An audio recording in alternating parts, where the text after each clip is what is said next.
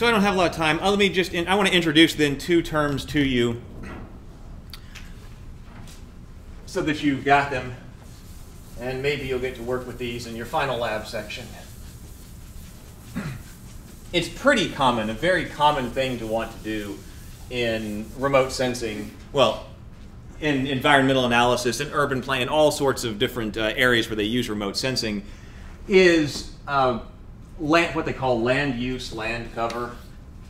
Land use, land cover, LULC. Ignoring for the moment in this introductory thing the difference between what is the land use and what is the land cover. Well, those is something we could talk about there.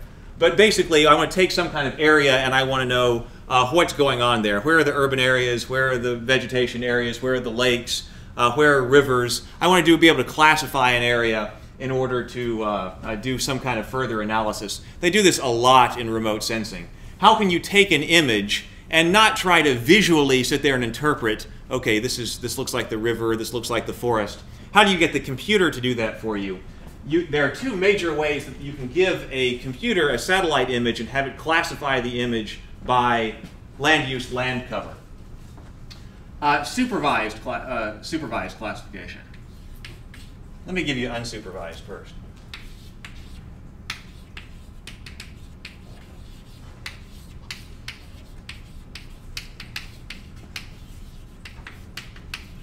Would it stand to reason to you in 2 minutes that every pixel or every square of that satellite image, if it is vegetation, would have similar spectral reflectance characteristics?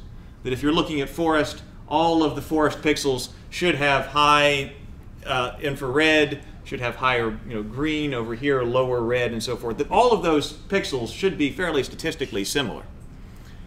And so in an unsupervised classification technique, what you do is you tell the computer, hey, take this big, and it could even be one of those big data cubes. Here's all of my imagery for this particular area. And please find every area that is statistically, you tell it how many classes you want. Say, hey, I want you to break up this entire image into, every pixel into one of, say, 5 or 4 different classes. You choose the number of classes. And then the computer sits there and does all kinds of statistical analysis on every one of those pixels to find out, okay, all of these pixels are the most similar. And all of these pixels are the most similar, or similar to one another. And all of these pixels over here are most similar to one another. So then you end up with all of your new raster with 1, 2, 3, 4, 5 in it. And it's telling you everything that's I've scored 5 is most similar to each other. And then you look at that, and then you have to use some of your knowledge and go, oh, okay, everything that's 5, that looks like forest. Okay, everything here that is marked as 3, that looks like water. And so you can go through and you can very easily classify a whole image like that. An alternative then is supervised.